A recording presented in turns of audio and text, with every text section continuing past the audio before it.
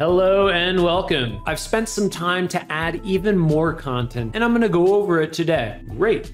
What I wanted to do in this talk is go through some advanced topics and advanced demos that I've created.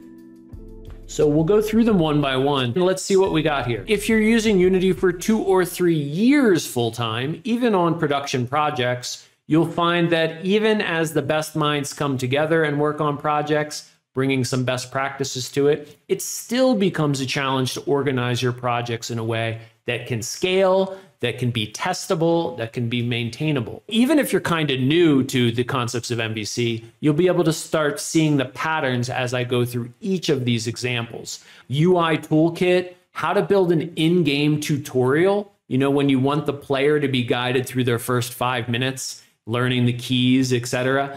How do you exactly add that into a game?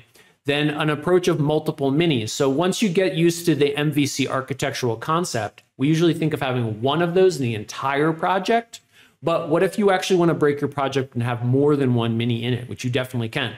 I'll talk about data binding as well. So if you want to have a text field in your UI and then map that to where your data is stored, and anytime you have the user update that text, it'll automatically update the data model, and the reverse. Anytime the data model updates, it'll update the UI.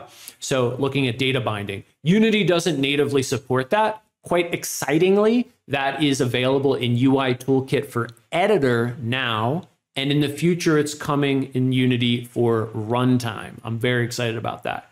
This is a custom approach that does some data binding. Then we'll look at a simple game, this bouncy ball game. And then starting from the top, we'll look at a calculator, and this count up example is very introductory ways to take a look. So we'll start from the top there with the calculator. So let's jump into Unity here.